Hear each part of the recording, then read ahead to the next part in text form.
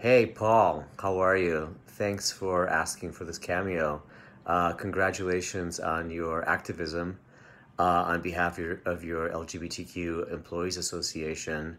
I'm thrilled to have been representing our community on Star Trek Picard as well. It was a really great journey and a great opportunity to meet fans like you and to talk to so many now LGBTQ fans are out of the closet.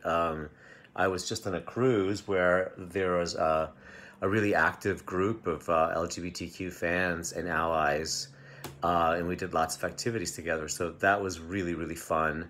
Um, this is a really interesting time to be alive for sure, and it's definitely a challenging time for LGBTQ Americans. And as we are also consumed by the virus and taking care of the things that are really important, we have to be very vigilant that our rights, don't get trampled on. I mean, one of the things that I keep going back to is this antiquated idea that gay people can't give blood to help others during the pandemic, and that's a very old law that passed during the height of the AIDS epidemic. So there are a lot of ways we're being discriminated against, and our community is very hard hit. A lot of people in our community, and this is something I didn't even know until I interviewed Alfonso David, the head of HRC, for my podcast Hollywood Caucus, is that a large majority of the LGBT community live in poverty and don't have health insurance. So